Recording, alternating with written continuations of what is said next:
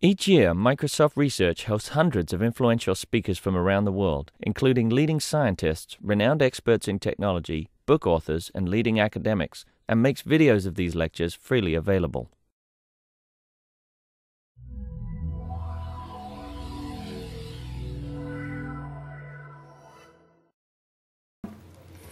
So welcome everybody. This is the 4:30 to 6 o'clock session of the Cloud Futures 2010. This session is about systems, and we will have three presentations. The first one is by T.S. Mohan from Infosys in Bangalore. He's going to be talking about domain-specific software architectures, followed by Tajana Simunic from the University of California, San Diego, followed by Zach Hill from the University of Virginia. The presentations are going to be 20-25 minutes, and then at the end of the presentation, we'll have about 5 minutes for questions, and then hopefully we will finish in 90 minutes the whole session. Okay. Thank you, Juan. Good afternoon, and I'm going to present to you some of the work that we are currently doing. This is a joint work between me, based in India, and Professor Nenad Medvedovich, who is working with the USC, University of Southern California, and Chris Matman, who works for Jet Propulsion Lab in NASA. Of course, he is also an adjunct professor in USC.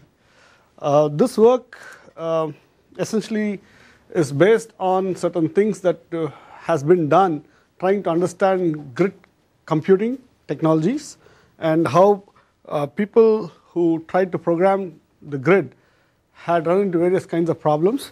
So we did an analysis of that kind of code, and then we thought that trying to extract some architectural patterns out of such things would be of use, because if somebody else wants to write code, they could do a better job. But then we thought, would it not be good to leverage that into the world of cloud, because nowadays everybody wants to do the cloud programming. However, when you try to write a large application, and when you architect for a large application, more so from the industry viewpoint, you run into all kinds of problems. In fact, the biggest challenge has been that if you say you're migrating the cloud, people think that you're just doing a database migration from a database in your local data center to maybe a database in the cloud. It's too crude, too simplistic. We are looking at all kinds of problems that can happen, the patterns that can be leveraged, and how to go about it. So the big question that we hit upon when we tried to look at migrating into the cloud was, have we really understood the cloud? Because what we found was there are too many definitions, too many terms, and too many usage patterns, too many technologies involved, and consistency across the board was missing. There were lots of clusters of activities going on, common terminology, and a lot of confusion. So the biggest challenge that we find is that there's hype, there are a lot of domains, and domains have their own specific usage patterns, right? Yesterday we had heard about a lot of how the cloud has been used for the Worldwide Telescope project. That is one side. We also heard about the Microsoft Biology Foundation using the cloud for analyzing data in huge, large scale, and the usage patterns look very different. So, but then interestingly, the underlying technology was same, because that's Microsoft's Azure. If you look at how it happens around the world, we see that there are lots of open source packages like Hadoop, like say the Amazon getting used, like people wanting to set up their own private clouds and struggling there. And when you see how they want to move an existing application onto a cloud, then things kind of start falling apart. So that kind of set the background for our work, and we found that somewhere along the line things will mature up, and we'll have better understanding of what typically a cloud should be and how we should go about using it. So what is it that really clicks for a cloud? Is it just these three things, like what you heard all the keynote speakers talk about, the pay-per-use wherein there's no capex, only opex, or an ability to meet seasonal loads, or what Dave Patterson called as the surge computing? So I have my computing that happens on a regular basis. Suddenly I have an extra load. I just move to the cloud for that part and then come back. Scaling down was a very interesting aspect. And it's also a case where, because of the hype, we kind of see that there's a uniform, simplified abstractions being presented for programming the cloud. And that seems to be pretty seductive. So people say, let's do it on the cloud. But when the reality bites, that's when we start wondering as to where we went amiss. So large applications are missing on the cloud. Large data has been processed on the cloud, but the applications have been simple. So this is the kind of experience that we are having in trying to understand the programming being done in the cloud. The service offerings and vendors, we see that on one end of the spectrum, we have large players like the Microsoft Azure or the Google App Engine or the Amazon Web Services. The other end of the spectrum, we have a lot of small niche players, and these are all cloud enablers. There are a lot of these startup companies which say that, look, give me a problem, we'll try to help you get the best out of the cloud that is there. And typically, the guys who go to these small companies are IT departments of various enterprises. So what happened to the in-between part? Big players on one end, small players on the other end, in between what's happening. And that in between what's happening is what many of us in the IT outsourcing industry, IT industry, are trying to grapple with. Because what we find is large enterprises have captive data centers. They have a lot of these technologies like virtualization, which some of them are already using it. But can they have a private cloud? And when it comes to that question, a lot of questions are not answered. In fact, that's one of the big reasons why a lot of the enterprises are kind of sitting on the fence when it comes to moving to the cloud wholeheartedly. They might want to do search computing, but they will not want to do cloud computing per se across the board. So the big question then gets asked is, if there's a value add, what is the kind of value add? Is it only economics? Is it only that the cost of IT comes down? Or is it that things will be a lot more easy, a lot more standard compliant, a lot more portable, a lot more interoperable, a lot more, in quotes, secure? Like what Dave was saying, we all have our information kept on the cloud, assuming that we trust that the security that they give us is good enough. And yet, when it comes to thinking about it, we ask these questions like, is it secure? Right? And how sustainable is it? This is the other question that gets asked. Can I run a business long-term on the cloud without depending on anything? So there are, of course, a lot of key issues and challenges for sustained usage. And that's where industry people like us step into the picture. We want to ask, how do you handle this thing called consistency? How do you handle this thing called availability? How do you handle this thing called performance when it comes to doing, say, in quotes, transaction processing of a business on the cloud, right? In fact, all the popular usage on the cloud has been when information could be inconsistent, and that's acceptable. It could fail, and it could be a case where the performance is pretty poor, and in spite of it, people are happy with the information that they get. That's the kind of applications that people are working towards on the cloud rather than doing the real hardcore business transaction processing. Now, how secure is the information on the cloud? That gets asked, and Dave Patterson beautifully gave a reply. He said, when we file our taxes with IRS, maybe IRS is processing much of our information in their data centers, which are possibly accessible to a lot of people. Right? We don't ask how secure is that information that we give them. Right? We submit our information to our lawyers and advocates or the legal attorneys, and they process that information using possibly public resources. We don't ask questions. So why ask such questions which only mean that you are aware of certain issues that everybody has been talking about, but you're not really experienced? In fact, our little analysis, off the shelf, off the cuff, should I say, back of the envelope analysis kind of shows that about 60 to 70% of the information that generally gets used up in the enterprise and which is not mission critical need not be of that high security category that we really worry about. And given that situation, I think in the future, maybe going forward, maybe next 2-3 years or 4 years, we see that a lot of applications will move onto the cloud at the enterprise level. But then, of course, the enterprises have to make a choice. Would they like to keep it in their private data centers and their private clouds, or would they like to use the cloud offerings by various public cloud service providers. That's the choice, and that's where we find that many of the kinds of questions that we ask for this particular topic that we are talking about, leveraging the domain-specific architectures for applying it to the cloud service abstractions right now, can we make life simpler and easier? Interoperability and portability has been a big issue. A lot of the proprietary service providers have kept their APIs kind of closed. Of course, there's the pricing model that also gets fitted in. And if you closely observe, price for moving data into is cheaper than price for moving data out of the cloud. Many of these service providers kind of built in this barrier there.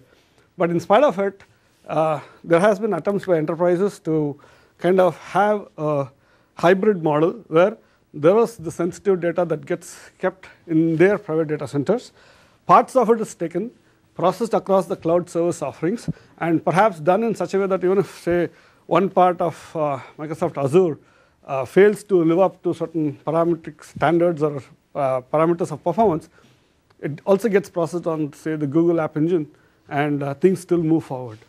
So in such a situation, you need to have a very interoperable setup. Programming for that is a huge challenge, and that's something which we look forward to, and look forward to best practice by which we can go forward. Variable seasonal cloud service pricing. Spot instances, bidding for spot instances on the Amazon server is a very interesting example of what the future could be, because all said and done, the number of resources, the quantum of resources available to even the large service providers is finite. And it's all a question of how they manage it when it comes to us asking for it. And the way they will manage it is they will move on to a bidding situation where prices keep varying, and the challenge for the enterprise architects would be, would it be economic to use the public cloud service offerings when the price varies? Because at a certain point of time, it's meaningful. Beyond a certain point of time, you may not want to schedule any tasks on the public cloud, right? So that becomes a big factor, and understanding that is important. Similarly, you have issues like multi-tenancy and reputation sharing. These are all things which have been talked about, but then I will touch upon it later. So the big challenge again comes here. I want to migrate my big enterprise application into the cloud. How do I go about it? Do I just move the application as is to the cloud, which means like I go and use it on the Amazon as an IT system administrator would like to do without touching anything inside? Or should I go fine-tune it, program, perhaps reprogram it and use the platform that say Azure or the Google Apps Engine provide?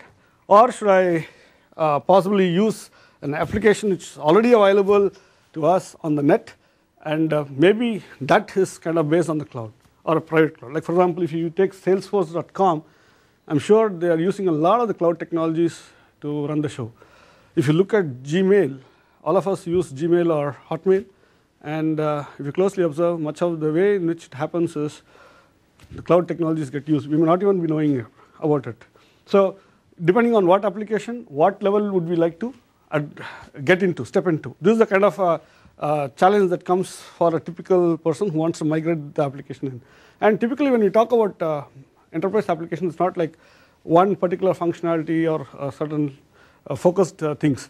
It is typically an ecosystem. An application doesn't live in isolation. So it is that it's connected to a number of other applications, and you would want to migrate into various parts. How do you put that together? This enterprise application integration, which was a big topic, say, several years back, and then came SOA, service-oriented architecture, web services. All that kind of means that when we move to the cloud, they all pop up in various shapes and forms, and that's a big challenge. How do you address that? That's a kind of a challenge or a issue that we are looking at. And what did we find? It's kind of a compromise. Yes, we cannot have 100% move into the public cloud because we do not know. Public clouds don't promise anything. They don't give you SLAs which guarantee what's called as 5 nines performance, 5 times 99.9999% or whatever it is. You can't run your own private cloud because if you want to have a cloud which is really meaningful in the cloud sense in your private data center, you really need to have scale. and you really need to manage well, it doesn't make sense. Then what do? We kind of come up with something which is hybrid, in between. We use combinations of this. It's not that just because the cloud has become such a fantastic IT disruptive technology available to all of us, we abandon the data center within the enterprise and move on to the cloud. At the same time, we are not going to augment it either. So the judicious combination or judicious use of both is where the path is. And when you want to do this hybrid cloud, what do we leverage? Where do we go about? So these are the kinds of things that comes. Do we use combinations of infrastructure, combinations of platform, or combinations of software as a service that comes in to be able to put together the small ecosystem of applications that kind of represents the application that you have in mind?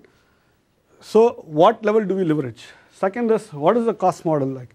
Because a program that uses a particular cloud service offering with a certain pricing model is meaningful, but then when the prices shoot up, you would want to shift. That agility is something which everybody looks forward to. Can we build in the agility? In fact, the architect who designs these kinds of solutions has an additional dimension to think about, and that's the variable pricing part. And there are associated risks with it. What configurations and deployments do we attempt? Do we have a certain deployment which then can be revoked and moved on to another deployment? Think about it, because in the real world, in the world of the enterprises, applications continuously change their, they kind of metamorphosize continuously. There's nothing like static picture or notion of an application. So given all these kinds of big picture situations in the industry, the question that gets asked is, can we apply the principles and discipline of software engineering when using cloud services? What do you mean is the question. So when we develop an application, or when we put together, integrate a bunch of applications on the cloud, can we use the methodology, the metrics, the software engineering principles, and then come up with the mechanisms and means which can help people estimate the costs correctly, estimate the defects properly, ensure that the reliability is really properly handled and managed and maintained. So these are kinds of issues that we face in a typical software industry, but can we do that? That's a question that comes. And in that context, we have an answer. And the answer is there's something called domain-specific software architectures. If you closely observe, applications don't live in isolation.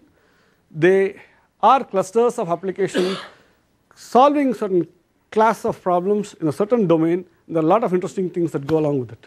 So there is this nice, interesting book called Software Architecture, Foundations, Theory, and Practice, which has been co-authored by one of the authors of this presentation, Professor Nenad Medvedovic.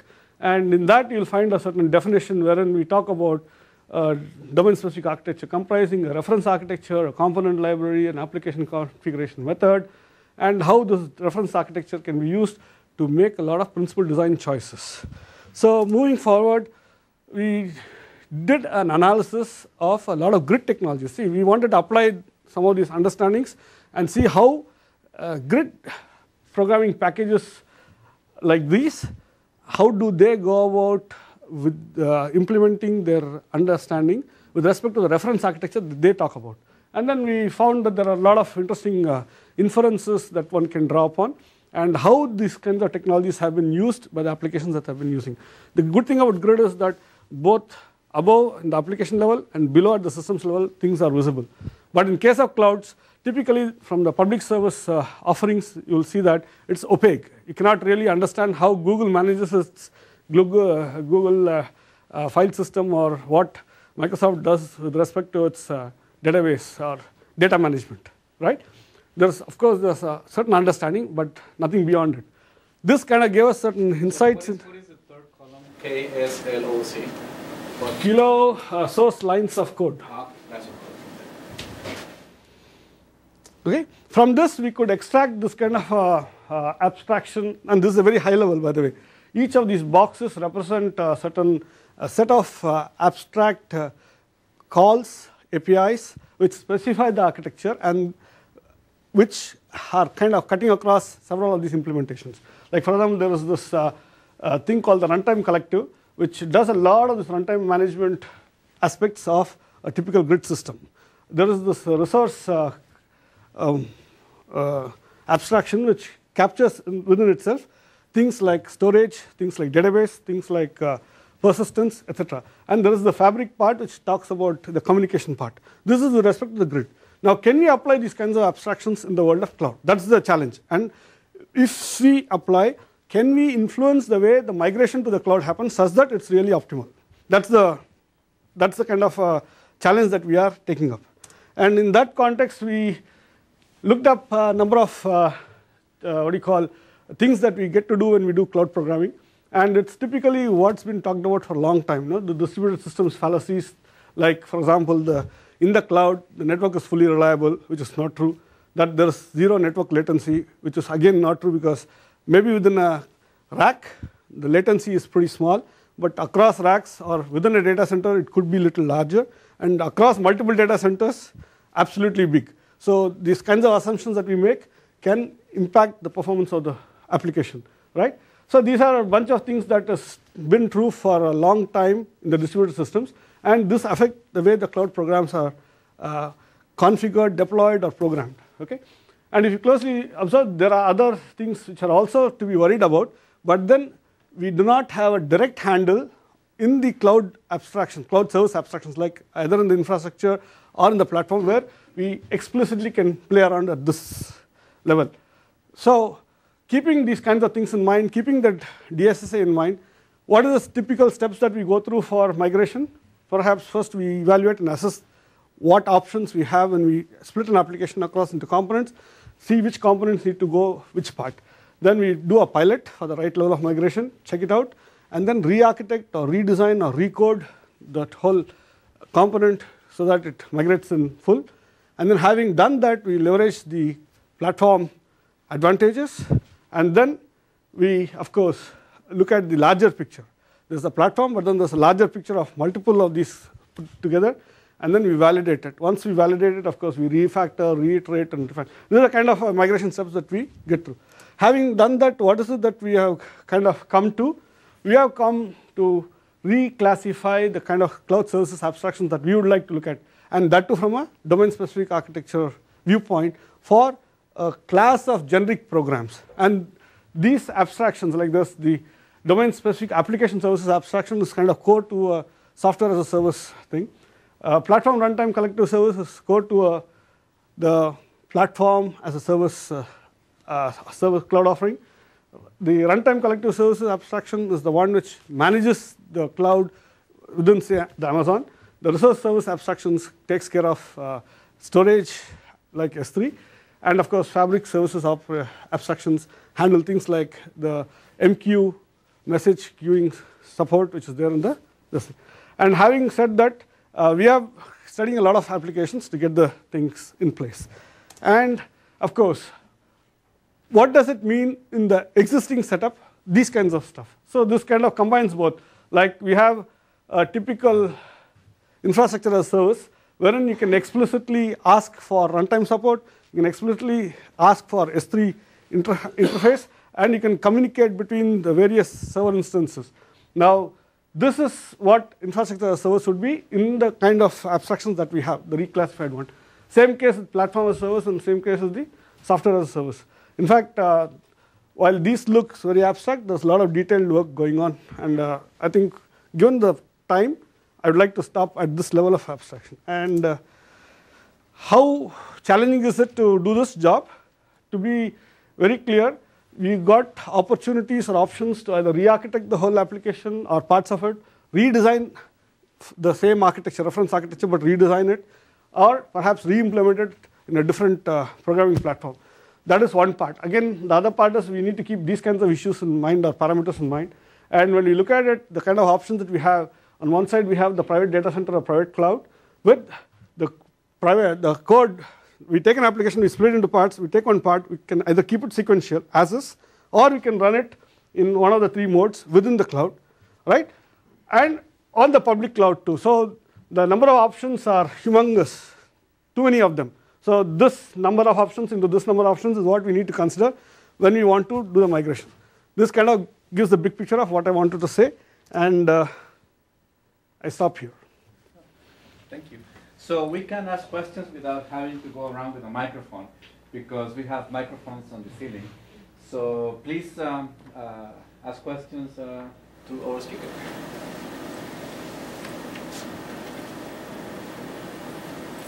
You were surprisingly very clear. Thank you. So what Infosys is, what is the position of Infosys vis-a-vis the cloud? What are the plans? That's a good question, which a lot of, I told you on one side, one end of the spectrum, we have the large service providers like Microsoft or Amazon who have huge captive cloud platforms. The other end of the spectrum, we have companies like RightScale, Cloudera, and these are all small companies, those expertise lies in enabling people, but in certain specific domains. But then companies like us, we fall in the in-between category. We kind of look at both ends and say, should we be having a captive data center or should we be doing that? If we do that, then the revenues are small. We are not really looking at the scale that comes out through that. If you do this, then we are not really a service provider in the sense that we are IT services provider. No, we are getting into the... The answer is we are still looking into it? Not just we. We found that a lot of companies are still grappling with this problem, and that's where this kind of thing comes. Because if you see the earlier slide, the complexity of this into this, the number of ways in which you can do, that shows what migration of a typical application could be. And an application in the enterprise world doesn't exist in isolation. That's the first reality that one has to wake up to.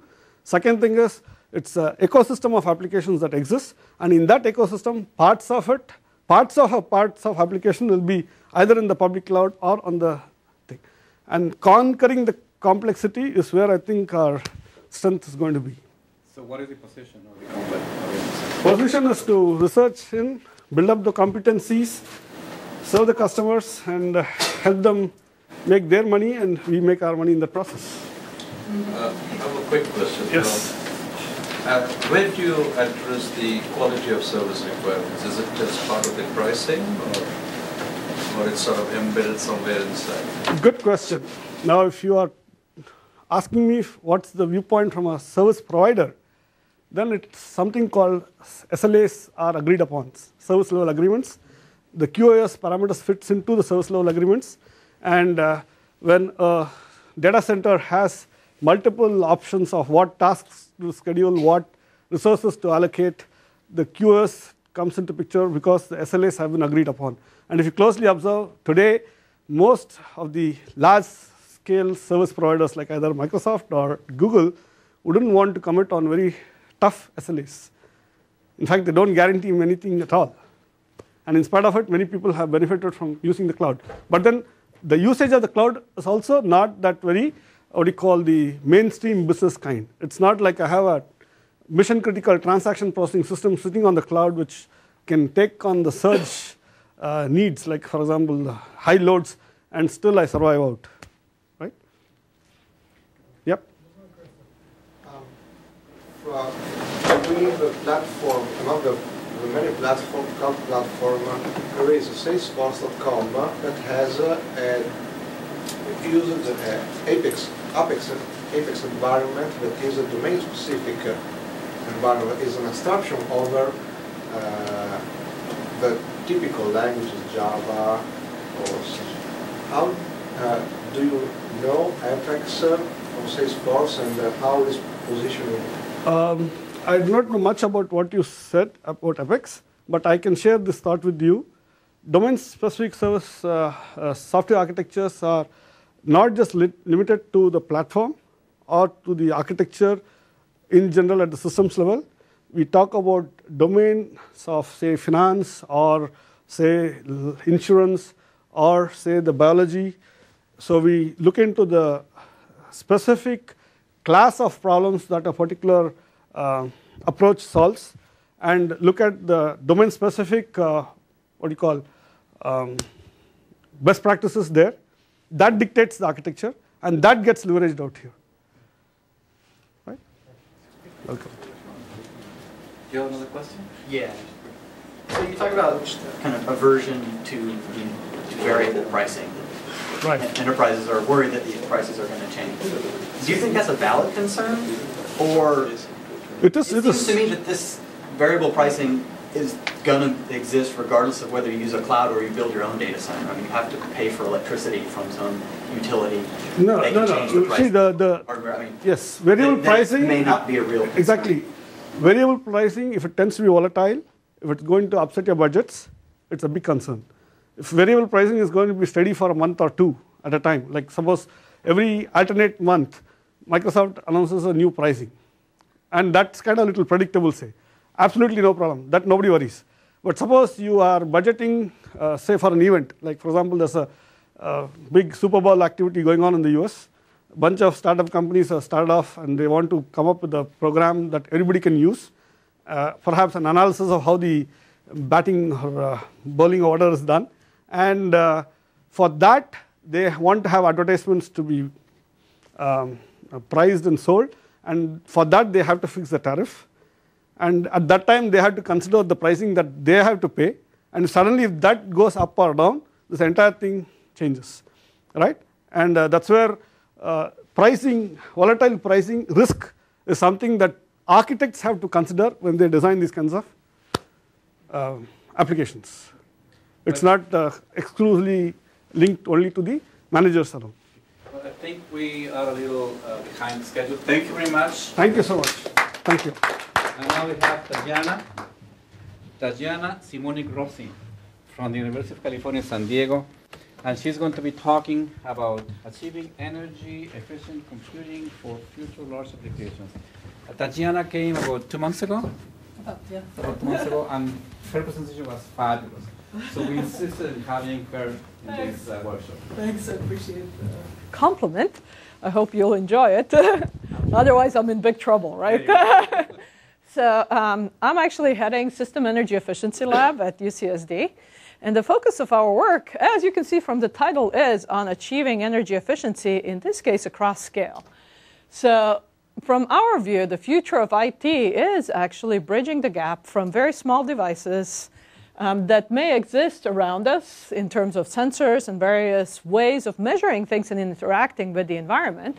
Those devices already today talk to mobile devices that we carry around us and with us. So our cell phones, our iPads, for those of you who got in the line, and other systems that are basically battery operated. And eventually the data makes it to the infrastructure cloud. The interesting issue here is that energy is a problem across all of these scales. You got a problem with energy if you carry anything that's battery operated, or even if you go to the outside rim of this circle, you have devices that may use energy harvesting, where energy is really at a premium. It's a problem to the infrastructure because it costs a lot to operate these data center clouds. So the question is, how do we actually optimize? How do we deliver good performance? How do we deliver results that people are after while at the same time maximizing energy efficiency? So I would like to give you a couple of very realistic examples of applications and application domains that we've been working with in San Diego area. So what you see on this map is actually a very large-scale wireless mesh sensor network. The picture represents only the top layer nodes, so only the big communication links. Under every one of the dots that you see on this map are literally hundreds of sensors and sensor node cluster heads.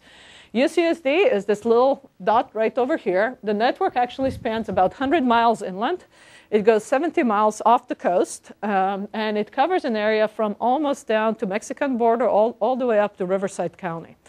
What's really exciting to me personally about this network is that there are very few computer scientists that do research on this.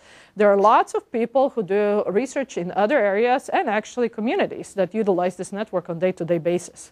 So let me give you a couple of examples. On the very low end, we actually have a whole bunch of earthquake sensors on the network. These sensors will produce about 5 kilobits per second worth of data, which really isn't a big deal at all. The only problem is that they're pretty much all solar powered because they tend to be in these random locations. Right now, they're in 1 mile increments around all of San Diego County. The goal behind this particular application is to study what's going on with seismic activity globally, worldwide. And San Diego area was the starting point.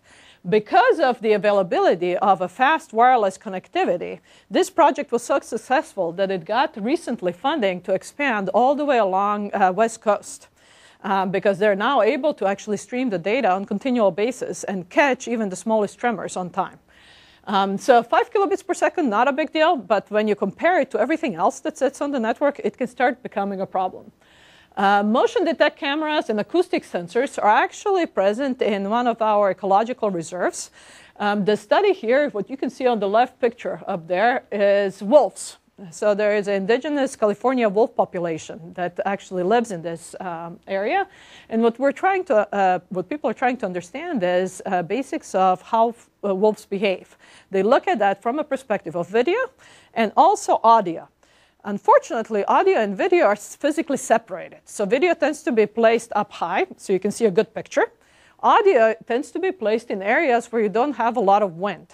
So it's in a different location. And you need to be able to gather these real-time streams of data and correlate them in time, and then run sophisticated algorithms. So on the audio that you can see right in here, they're actually trying to run speech recognition to understand and correlate the pattern of the sound that wolf makes to the behavior that they see on video. So here are the two streams of data that you actually need to analyze fairly quickly in real time, and that consumes more bandwidth than earthquake sensors.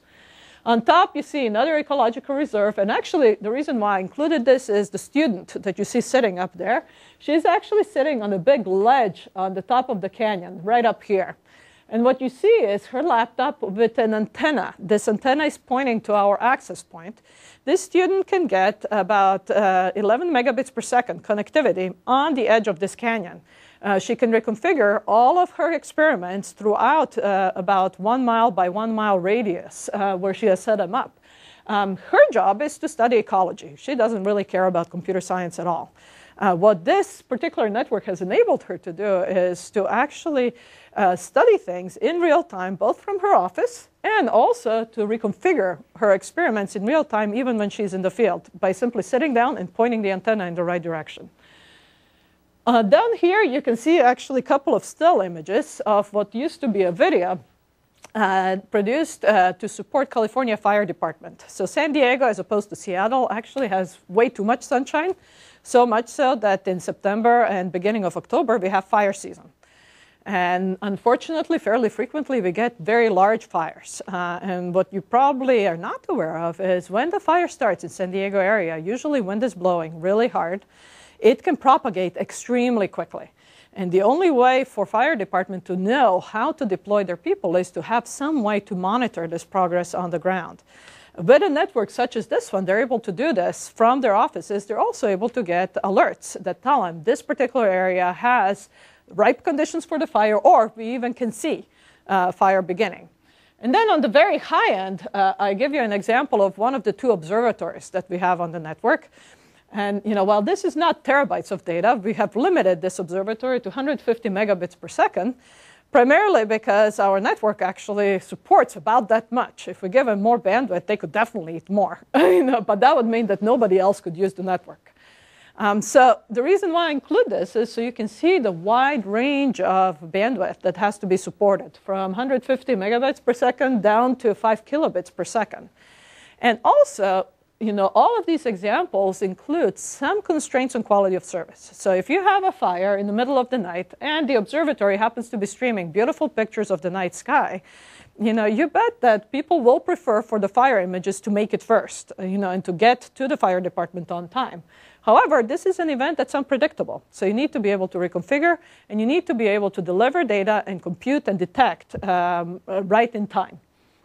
So this actually brings another idea that we've been working on, which is a citizens project. This project has been funded by NSF and also by industry, and is a project that's done jointly with another NIH-sponsored project, which looks at how does environment around us and the decisions that we make on an everyday basis affect our long-term health.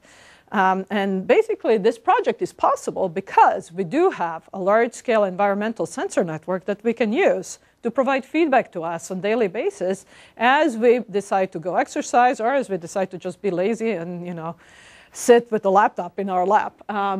So with projects like this, what you find is that we have a combination of data that comes from the environment, data that's relevant to us as individuals, in the form of, how much are you exercising when, also in the form of what kind of genetic background might you have, that would allow people like healthcare professionals, public health officials, your doctors, and you as an individual make better decisions going forward. Now, if you start imagining a system in which everybody is being monitored 24/7 and is getting positive, hopefully, feedback from the system, you are beginning to imagine a humongous amount of data that this is going to create and the humongous opportunities for large-scale computing, both on the back end in the cloud and also locally on your cell phone. If you think about healthcare, you need to have sometimes real-time feedback right where you are. You cannot possibly always rely on data streaming somewhere to the back end and then results coming to you. So you need to be able to actually do computation on both sides, and you need to do it efficiently. So here's an example of a clinical trial that we ran. This was last summer. This particular clinical trial was done with our School of Medicine, and it focused primarily on physical activity. A very simple question was asked. The question was, if we provided real-time feedback to individuals through their cell phone in a very low-tech way on how much physical activity they've done to date and some small encouragement to do better, would they change their behavior? How much effect would it have? So for that, we selected a sample of over 60 individuals. Individuals were selected primarily based on the fact that they had struggled with obesity. So these are people who typically do not exercise a whole lot. They were given a cell phone and a couple of sensors that were placed on their body, basically a heart rate monitor and an accelerometer. And the feedback was done through SMS and MMS messages, so very low tech. It turned out, because they were able to get very real-time information about how much they exercise, people actually significantly increased their activity. They changed their behavior. And the result of this change was much more significant weight loss as you compared the group that we studied that used our system versus the group that didn't. And what I think was the biggest positive outcome of this study is that over 95% of people who used the system wanted to buy it. They wanted their friends and family to use it. They liked it so much. So what we learned from this is people actually do care, and they do change their behavior if you provide feedback in a way that's relevant to them. And that is really what motivated our work going forward on healthcare management system, where we look also at the environment and its effect. One of the challenges that we found is, because we're doing this monitoring 24/7 and providing feedback 24/7, energy became a very big issue. Batteries started dying very quickly. So this is what motivated research in energy efficiency across the scale. So I was very happy when Dave Patterson said, well, if you want a research topic, you need to really look at how to do energy efficiency on mobiles and on the cloud, because that's exactly what my group does. So I guess I listened to him, huh? So the idea here is that we have sensors in the environment. We may have some sensors on the body. Those may or may not be battery powered. Some of them may actually be using energy harvesting. So example would be solar and wind. You have what we call here a local server or cell phone, basically. And then you have backend. And there are sets of tasks that you can assign to the sensors, that you can assign to the cell phone, and that can run on the backend. There are some tasks that can only work on the sensor, like sensing, obviously. But there is a good fraction that you can assign to any part of this system. And the decision of who runs what at what period of time will significantly affect the length of the battery lifetime that you'll have, and it will also affect the amount of computation you end up with at the back end. In fact, in our most recent results, we found that if you dynamically assign these tasks across this scale, you can increase battery lifetime by about 80% on the mobiles, which is a very big deal. For the particular healthcare scenario we're looking at. So with that, I would like to now focus a little bit more on the cloud side of this equation. So what does it mean to do energy efficient computing in data centers? And for this, there are a number of challenges that we're looking at. So what we're monitoring are temperature, power, and performance. So we've been talking a lot about energy, so people are used to thinking about power. Everybody cares about performance. Temperature, I don't think, has been mentioned at all. And yet, if you look at the operating cost of a data center, depending on how well you designed it, about half of this can go to cooling. Temperature strongly affects reliability, and that is why you cool. So you really cannot design a system that's energy efficient without looking at the cooling and thermal aspect. What we control are various cooling settings, power states, and task scheduling. So where should the job run? And what we actually look at predicting is what temperature is likely to do in the near future, because it turns out that temperature changes relatively slowly as compared to the workload. We also try to estimate what incoming workload will likely do in near term. The goal of these predictions is to buy us a little extra time so that we can be more energy efficient. The particular research focus in my group is on looking at both what we can do in terms of individual server redesign, and there it focuses on memory and storage architecture. So what can be done to make a computer more energy proportional? It's not the CPU redesign, it's how memory subsystem actually interacts with the CPU. We look at power management techniques, cooling, and then use virtualization as a method to actually implement all this. So for power and thermal management, we've been lucky to get funding from NSF Project Greenlight to deploy a green cyber infrastructure, which basically consists of a couple of these data center containers that you see up there. And this allows us to play at fairly large scale all kinds of thermal and energy management games that wouldn't be possible just within a small machine room that most departments have. So for that, we've developed some power management algorithms and also some thermal management algorithms, and I'll show you in a second a little bit more about each.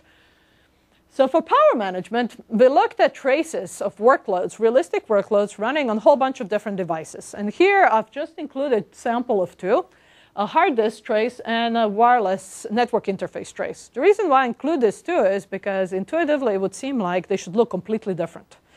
You know, these are totally different devices. One is much slower than the other.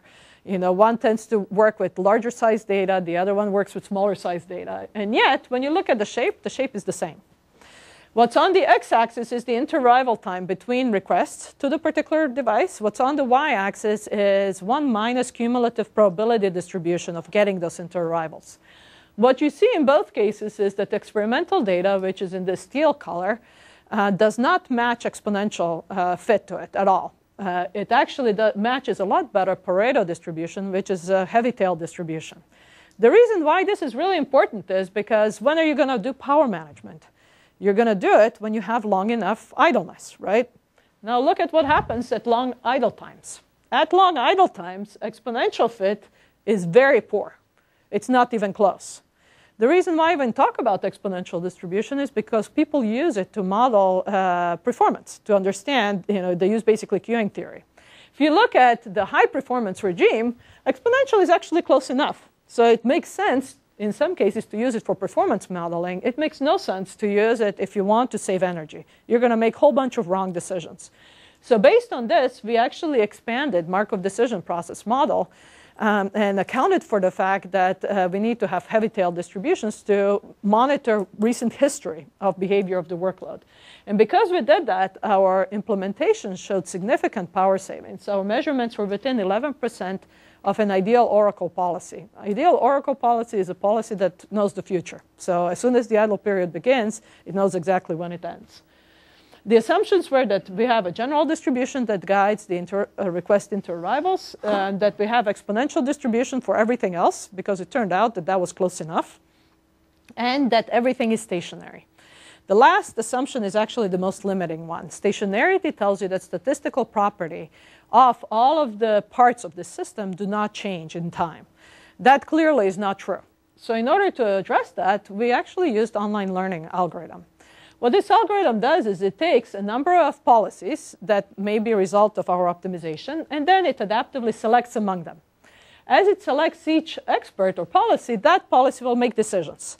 Once a decision is made, we can evaluate how well it's done, and then we update the costs. And in the next interval, we'll select the next best performing expert. What's nice about this particular algorithm is that it's guaranteed to converge to the best selected policy very quickly. The convergence is at a rate that's a function of the number of experts and the number of time periods when you actually evaluate this. So an end result is that you get very good savings even when the workloads are changing. So let me give you an example. You know, in this particular example, we specifically chose real-life traces from a data center. In this case, this was done at HP, that have fairly different properties. So what you see here is the average inter-arrival time and the standard deviation. So I specifically picked traces that have significant differences between each other. The first table shows you the results if you have each individual power management expert making all of the decisions all the time. The second table, and you can see that one of the policies has been optimized for least overhead in performance. The other one is optimized for maximum energy savings.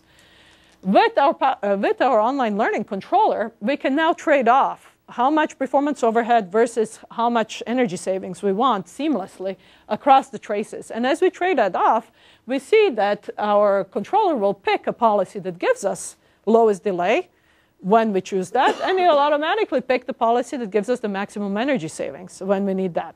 So it's able to adapt very quickly across different traces and across a set of policies. You can do the same thing for changing voltage and frequency of operation on the processors. In this case, what we're looking at is running from 40% to 100% speed.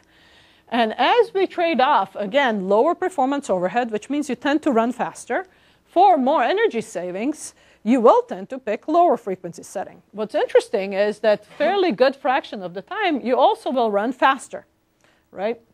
Why is that? Well, the reason for that is fairly simple. If you look within typical workload, you would have parts of the time when the workload is very intensive in terms of CPU time, and you'll have chunks of time that can be fairly large when it's waiting for data to come from memory. During those times, you can slow down without any performance hit at all. So this particular online learning approach can actually adapt very easily. It can monitor this and immediately pick the right approach. Now, all of this up until now talked about only energy management. The second half of the equation is temperature. So what this graph shows you is the percentage of time that you spend above certain temperature range if you use a standard Linux scheduler for a set of workloads, if you do energy-aware optimization. So in this case, if I assume I know exactly what I'm going to run, and I do an absolutely optimal assignment and maximize my energy savings, that is the result that I'm going to get in terms of temperature distribution. And the last one is if I also do thermally aware optimization. And what you immediately see is that optimizing for just energy savings does not solve your temperature problem. The reason why it does not solve it is very simple. So you're going to maximize your energy savings if you cluster your workload into as few areas as possible and you shut off everything else. Shutting off definitely will cool things down. However, clustering will heat up that area dramatically. So it's because of the clustering that you end up with all these hotspots that you see on this plot. So as you think about energy saving, you actually have to look at both sides of the equation. You have to consider thermal constraints. So we did that using the same online learning algorithm that I showed you for power management. And what we did here is we took workloads that were collected from an 8-core UltraSpark T1 system. This was done at one of Sun Microsystems customers. So we used their workload. And then we basically took 1 hour from each day over a period of the week, and we concatenated that together to show adaptability. And that's how you get A, B, C, and D workload. And then the average on the right. And what you can see here is a set of policies, starting with default OS scheduling. This was actually Solaris scheduler. Thread migration, which will move a thread when things get hot. Power management and voltage scaling, which will basically either go to sleep or slow down when it gets hot. Adaptive random policy, which actually improves on standard operating system scheduling by scheduling proactively to the cores which are relatively cool. And then online learning, which just selects among all these policies. And you can see that across all of the examples, online learning will beat every single individual policy. And in fact, it even beats by 20% in terms of hotspot reduction in comparison to the best possible policy. So being adaptive really pays. So these are great results, except for the fact that every time you do thermal management, you pay a price in performance. So when you migrate a thread, it costs you some time.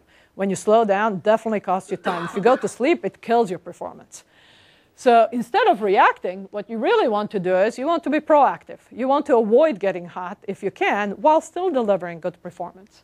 So that is exactly what we did. We forecast the temperature, and based on that forecast, we'll proactively assign workload so that performance is kept at the best possible level and energy is saved. And we did this by taking data from temperature sensors. So every single system has a whole bunch of thermal sensors in it. And all you have to do is just tap into them online. So we take the data, we developed a predictor based on statistical model, in this case ARMA model, We predicted temperatures, use that as a feedback to a scheduler. Scheduler then makes proactive decisions on how to send workload. And based on those decisions, you hopefully get much better result. Now, obviously, as things change dramatically, you may have to update your model. So we have a very quick online way to update that. And the end result is, as you can see on the right here, over 80% savings, a reduction in thermal hotspots, right? And we do that without necessarily having much of performance overhead. In fact, the only time that you get any overhead is when you run in a very high utilization regime, and there really isn't any way to proactively schedule. You simply have to slow down or migrate. So it really pays to be proactive. And this is why we're convinced that predictive work actually will make a big difference in these systems. Since last time you saw this talk, we have actually gone a step further, and we looked at cooling-aware thermal management as well. The basic intuition is very simple. So it turns out that if you look at typical fans in your server, they run at a fixed number of speeds. So say about 5 settings is pretty typical.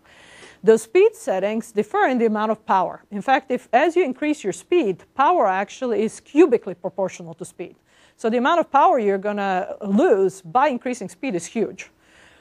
And as a result, it pays to actually try to make sure that you pack as much jobs as you can into a particular socket or into a particular server up to a point that doesn't cause the next increase in speed, right?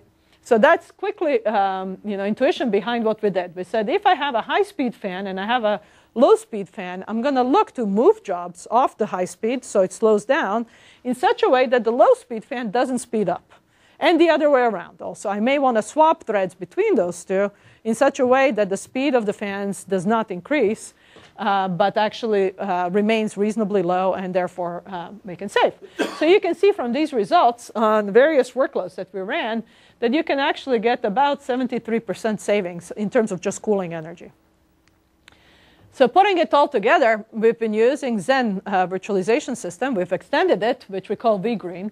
And what we're doing there is we're actually doing online workload characterization and also thermal characterization at the same time. We characterize characteristics of every single virtual machine running on every single server and every single processor.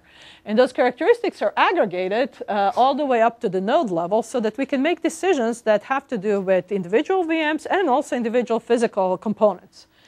And then we use that to perform scheduling, power management, thermal management, and to make migration decisions, if any.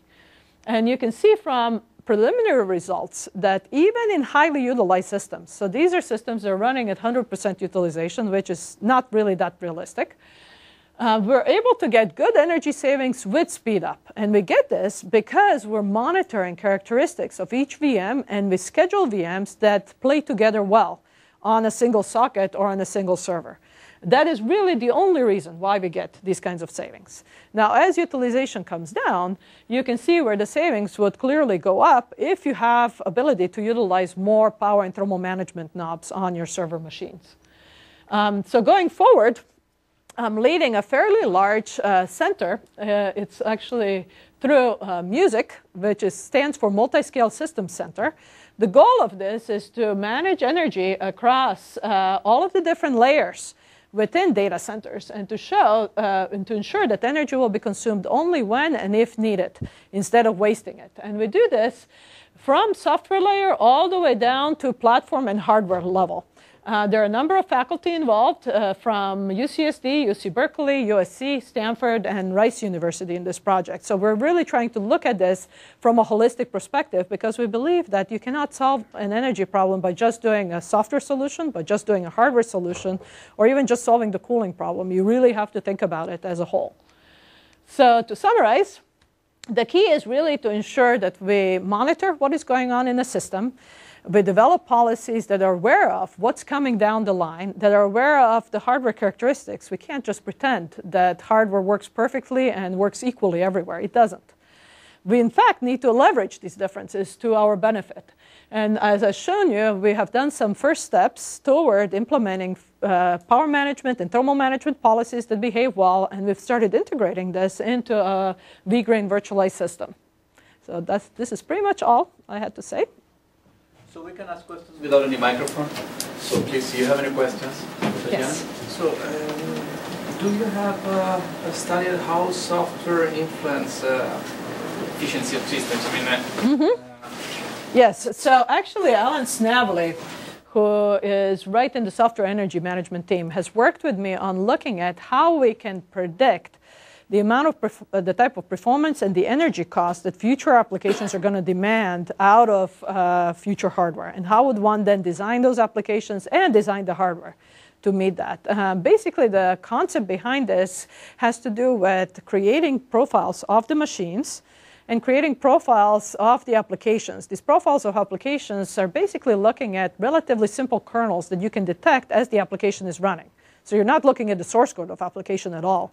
You're just monitoring it running on today's system. And as it's running, you gather enough information to figure out where are the critical hotspots. Then you convolve those two together to figure out what is going to happen if I take today's application on some new system, or the other way around. What if I take some future application and run it on a today's system? What am I going to get?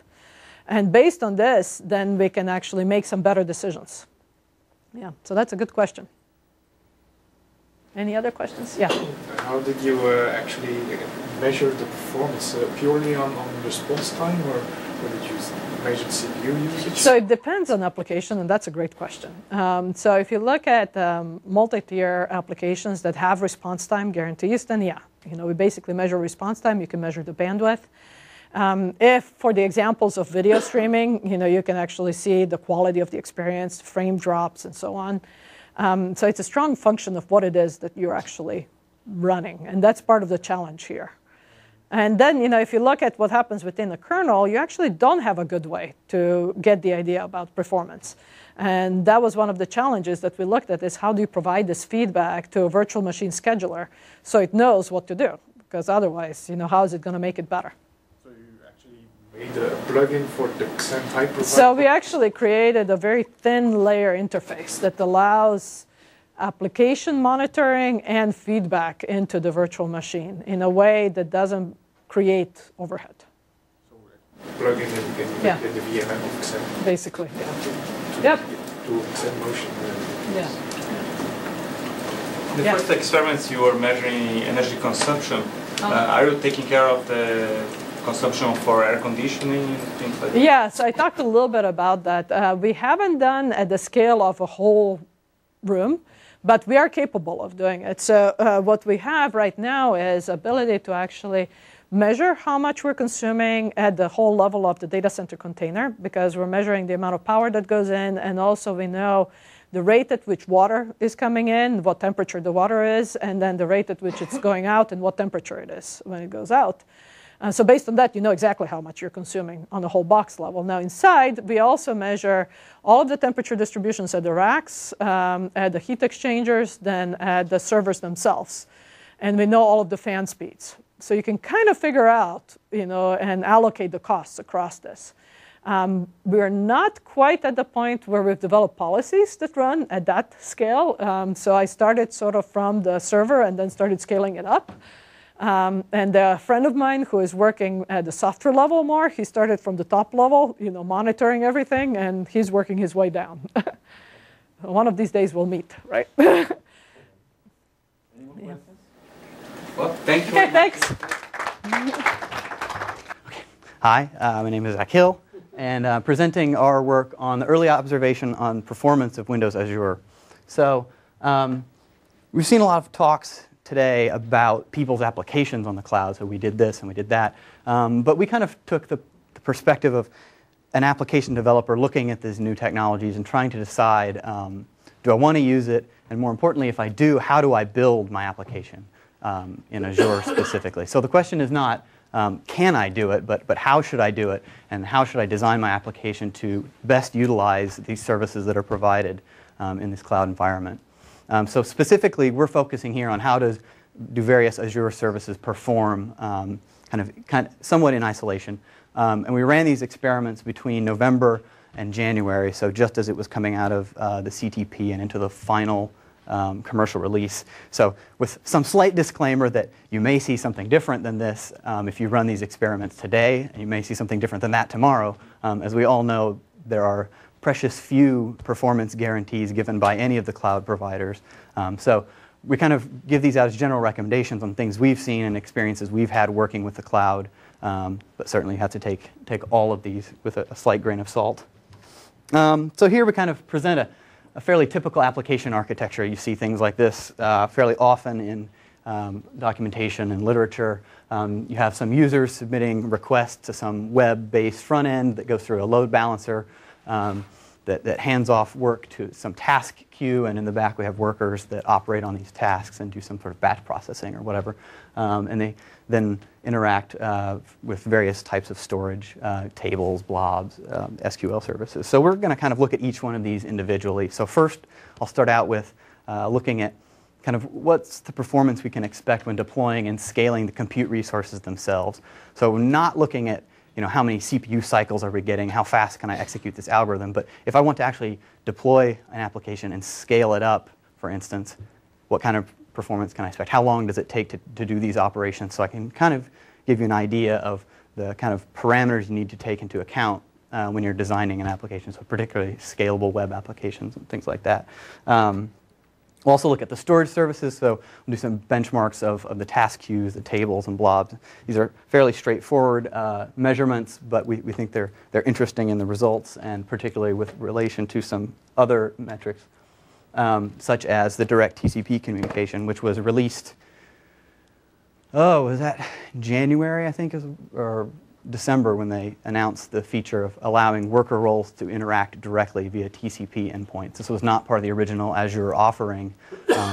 Originally, these instances could only communicate through the storage services, but now you can actually define a direct TCP port and make direct connection. So kind of how does that fit into the larger performance picture?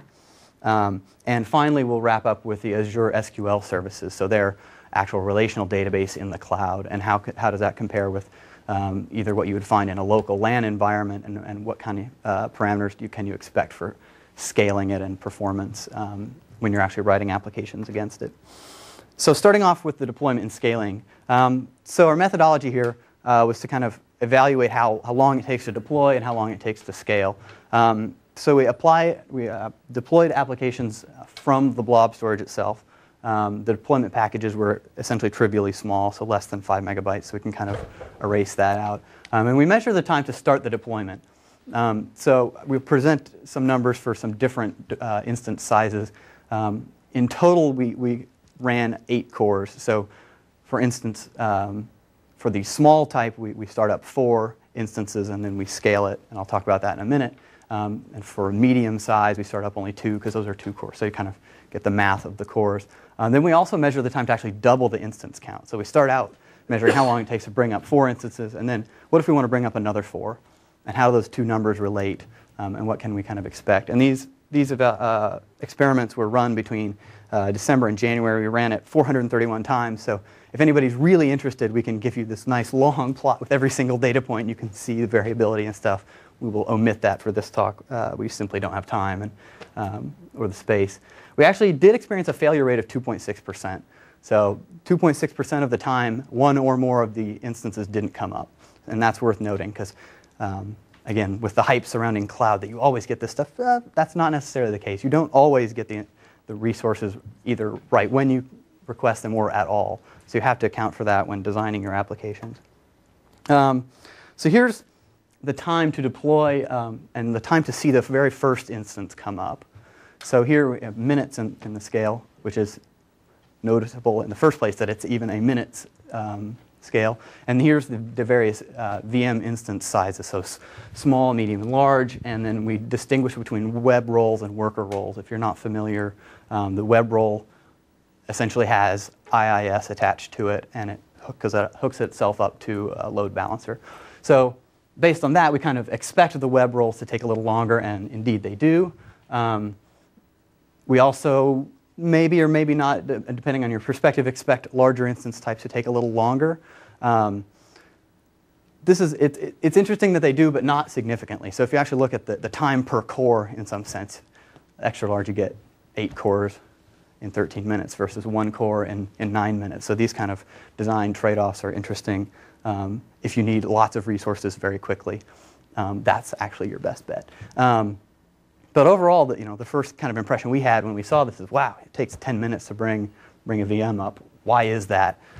So if there's anybody here from Microsoft, I would love to have a talk with you of why it takes so long. I'm not convinced that's absolutely necessary. And even more interestingly, when we compare starting it up to actually scaling it, so then doubling the instance size here. So we add 4 more VMs. And so these are stacked charts. So you can see the total time at the top is the total time to double the entire deployment size. So here, the worker, I should note these are all small instances. I only present the data for the small instance types here. So from the time that we already have 4 instances running, 4 worker role instances, to the time we get 4 more, it's just under 14, 15 minutes for that. And so we can see, as expected, no, wait, that's start. For scale, it's significantly longer.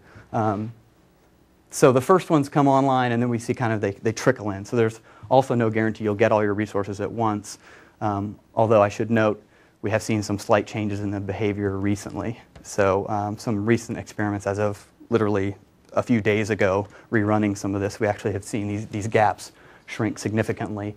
I haven't analyzed the data enough to say whether this goes up or this comes down.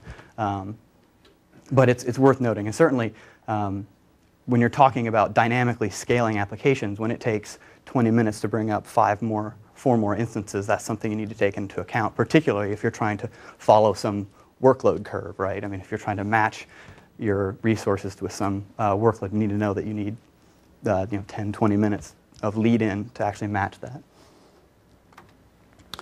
So the takeaways here. Deploying the VM takes about 10 minutes. Is this too long? We think so. In a lot of cases, that could be a hindrance.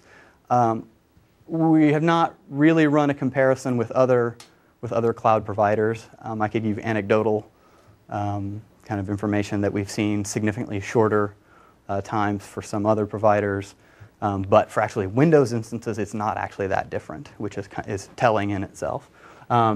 Adding instances takes much longer than initial deployment, so kind of be aware that dynamic scaling does have an overhead, and it's not quite as instant as we or many other people would like it to be. As you increase instance types, it will take longer, and you have to account for the fact that you won't get all your instances at once. This is actually can be good and bad, as I'll talk about later with the storage services. Speaking of which, we'll look at each one of the main storage services. So the blob storage, table storage, queue storage. I won't go into what each of these really is and how they really work. If you're interested in that, there's plenty of documentation. You can come talk to me later. We can kind of discuss the intricacies a little bit more. But suffice to say, blobs provide large kind of unstructured storage, big chunks of bits. Tables are semi-structured data, although not in the classic RDBMS sense. They're only semi-structured. There's no enforced schema, but the kind of typical query, insert, update things. And then the queues, which are fairly self-explanatory. So we'll start off with the blob service. Again, the limit, we'll skip that since we have time. The get and put semantics. And according to Windows, Azure, performance is isolated between blob containers. So blobs are these objects, and they're kind of grouped into bunches by these containers in a naming sense. So you have a container, it contains some set of blobs. Performance between these containers is supposed to be isolated in terms of where they're located and stuff like that. In the data center, you can't count on them being near each other, etc. So we test the performance of getting and putting a blob within a single container. So we did not span across containers. And we actually scaled between 1 and 192 concurrent clients. So for the get action, we scaled between 101 and 192 gets on the same blob, and for putting those blobs into the same container. And what we got here is, okay, that's right. You see the per client bandwidth is in the vertical scale. So this is from the perspective of a single client within the deployment. And we scale it between 1 and 192, as I mentioned. And so for download, we see a single client gets about 13 megabytes per second download from the blob. So when you fetch that 1 gigabyte blob, you're getting, which works out to be about 100 megabits per second, as the Azure specification states for what you expect network performance to be in a small instance type. So these are, we did all these tests using small instance types so that we could get that high scalability number. And we see the performance degrades reasonably. So the big takeaway here is that it's not infinitely scalable, certainly, especially when you're accessing a single entity. And so you need to be careful how your application uses the storage. If you scale up 50 instances and their first action is all to go fetch some initialization data from blob storage, you need to be careful how it's organized, because you can see significant performance degradation depending on how that blob is organized and how it's distributed in the storage system. Additionally, we see here upload is significantly slower than the download, which is somewhat to be expected. And I'll keep moving because we got to go quick. So here's kind of the service side perspective, the cumulative bandwidth. So if you add all those up from each client, we see the service itself is supporting, we maxed out at about just under 400 megabytes per second, which is kind of an interesting number. We weren't quite sure why that was. We kind of had assumed maybe it's triple replicated and each has a gigabit, but that adds up to about 375 megabytes per second, not just under 400. So there's still some investigation to be done here. And again, because of performance variability, do we know, will this change over time? Who's to say it won't? But it's interesting. And upload was significantly slower as well. But again, that's expected since there are replication issues involved. So quickly moving on to the table service. So table service basically has this entity attribute value model where entities are essentially rows, attributes are items within the row, and each attribute can have a value and a name, etc. Again, semi-structured, no schema. So the question is, what kind of performance can we expect when we're running queries and inserts and updates against this storage service? So we performed each of the 4 primary operations: insert, query, update, and delete.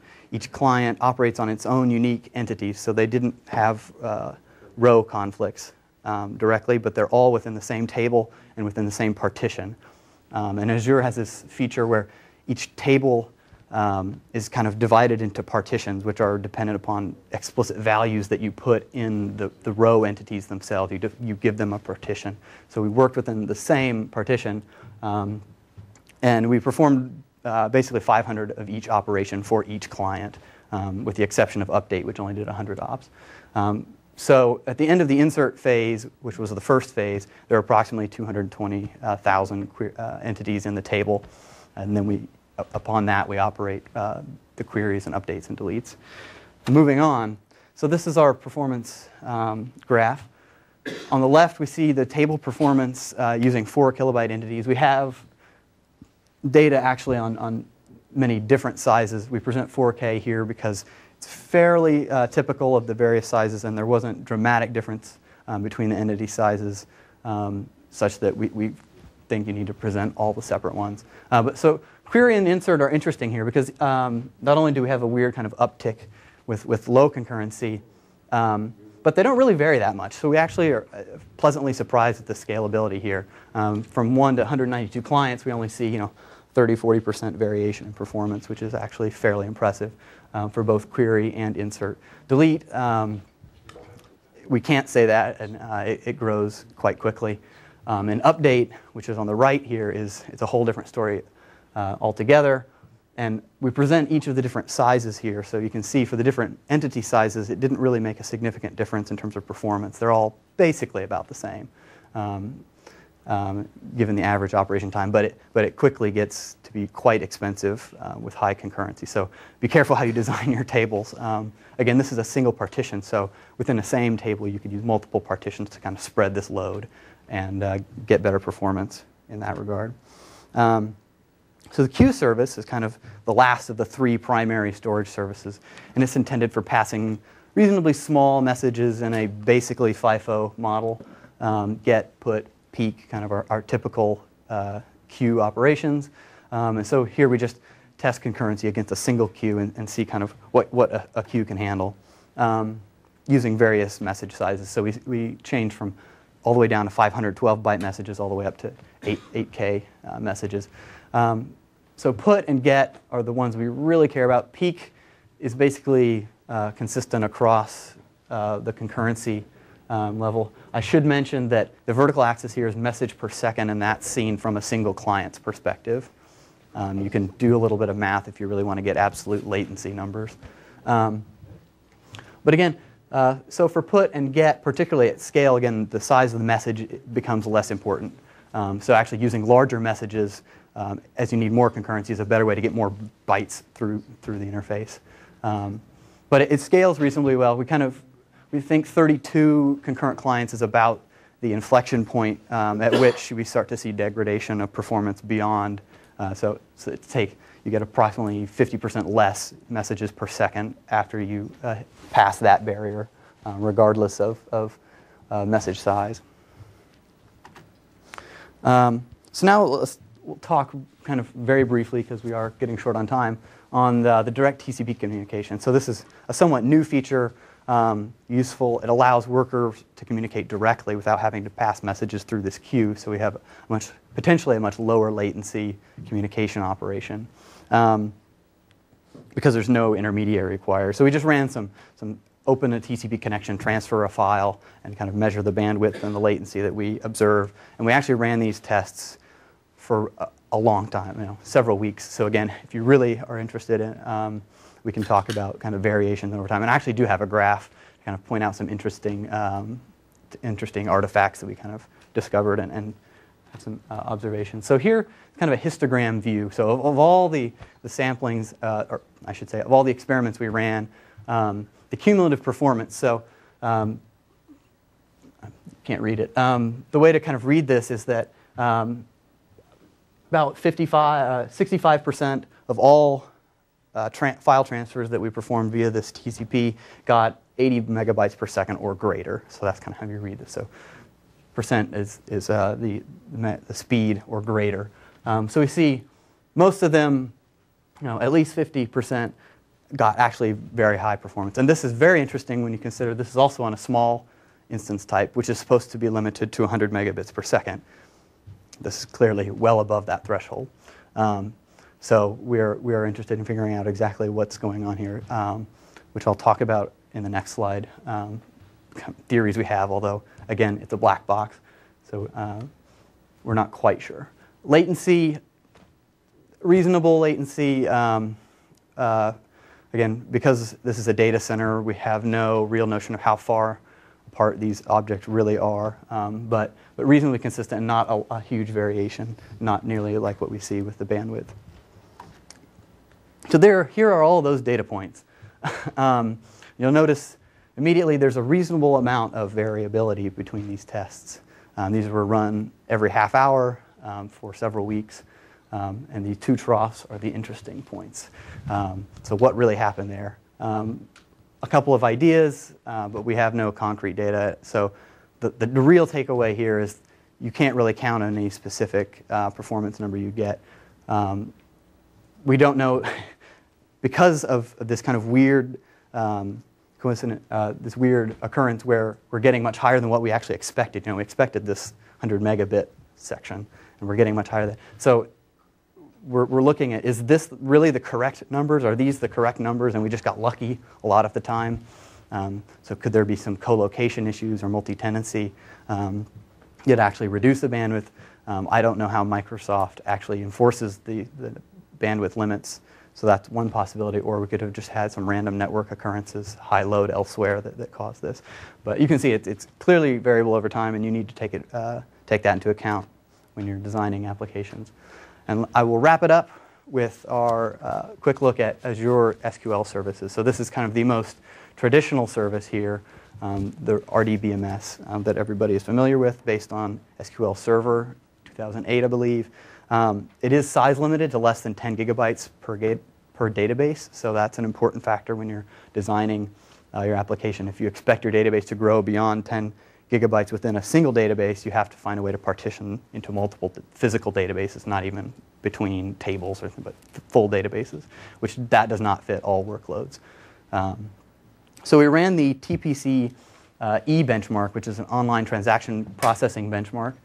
Simulates a stock brokerage house, so updates and stock tickers and things like that, which I'll talk about in a second.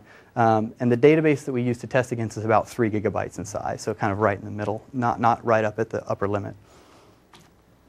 And here's a breakdown by the micro benchmarks. So each of these is kind of a defined transaction within the suite of benchmarks. And in the blue here, we actually ran the benchmarks on a local machine that we had in our lab. So it was a quad-core, I think a Xeon. I'm not sure if it was a Xeon or a Core 2, with, I think, 8 gigabytes of RAM. And so kind of a standard local server. And then we compare that to the performance between the SQL services in Azure and a client also running in Azure. So we see this is kind of the Azure LAN case. And on average, which is right here, this is the average case, average across all the micro benchmarks, we see about a 2x slowdown that you can expect. So that kind of, we've looked at which ones of these are reads and which ones are read-write intensive. There seems to be no consistency between the performance differences between those that kind of average out. We're investigating this a little further, why it's actually faster in Azure than it was on our local system. Because Microsoft gives us absolutely no specs on what these SQL Server instances are running on in terms of hardware or even their virtual resources, it's hard to compare directly and claim that this is some resource contention issue or anything like that. But on average, you can expect a 2x slowdown. I will move really quickly. So we also did some transaction slowdown look, so percent. So here we see as we increase the number of concurrent threads that we're running transactions against the database, comparing again this local LAN server with the Azure cloud, we see Azure actually scales reasonably well to numbers of to concurrent clients, more so than our LAN server did. At this point, we actually saw a fair number of failures locally. That's why we don't have data for all the different data points. But we can maintain below a 2x or below so we're kind of calling the inflection point here about 30 concurrent threads. And we can stay under that 200% slowdown factor up to 30 concurrent threads. And this is showing how we actually saw commit failures as we increased the concurrency as well. So these are actually transactions that failed to commit. And we lost a data point. But this is the local server again. So it degraded rather quickly. So looking at this data over time, so we ran these benchmarks for several weeks, and we saw fairly consistent performance. So this is kind of a high-level trace of each of the micro benchmarks. And so as you see a little bit of jittering here and there, and this was actually a case where the client machine that was running the benchmark against the server actually failed and we didn't know about it for a couple of days. So it's kind of another lesson learned is be careful what happens, because even though it's supposed to recycle, Azure is supposed to be recycling these VMs if they fail, it actually failed and then failed to recycle, so it just died altogether. So kind of another lesson learned. But we see reasonably consistent performance, particularly given that this was during the CTP phase, so while the beta building and testing was still going on. So general recommendations and conclusions. Be careful of how you do the scaling.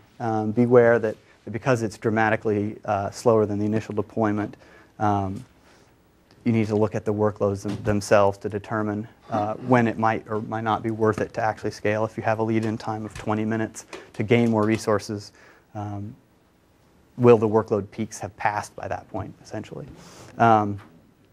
Distributing blob accesses across many containers is one way to contain or maintain higher performance. So don't point all of your instances at a single container or a single blob. The tables scaled fairly well for most operations. Update and delete were the two noticeable exceptions, but this is fairly expected given the nature of those types of operations. And the SQL services scaled reasonably well, but it's tough to really recommend using something like that for a scalable application because of, again, the size limitations. If your database is expected to grow, and as we've heard a couple times today, they never shrink, then you need to be very careful of how you appropriate that. Surprises. So the big surprises were, why does scaling take so long? and why is TCP performance not the same as blob performance? So these are kind of the areas that moving forward would like to investigate and talk with the Microsoft and Azure people, if possible, to see what's really going on here. I should mention that similar to what work we've been doing, there's also a new application out by the Extreme Computing Group here at MSR, the Azure Scope, which provides some similar benchmarks. If you're interested in running some of your own kind of benchmarks like this, they provide some examples and stuff that's actually we found fairly interesting towards the end of our work. So I will conclude so we can move on and get some lunch. Yeah. I probably have an explanation for your surprise. I guess you have a small instance, right? Mm-hmm. So there small instance on one machine, you probably have a small instance. Mm-hmm. Each instance have one core, mm-hmm. and they compete the bandwidth sometimes. So depend the other your neighborhood in your machine. If they don't use networking, then at this moment your small instance can have all of the bandwidth. If your neighborhood, your tenants is also using the bandwidth, then you couldn't compete. So we had looked at that. That was one of our kind of things we thought might be the case, but it's not clear in terms of documentation whether this 100 megabit is a guaranteed minimum or a guaranteed maximum.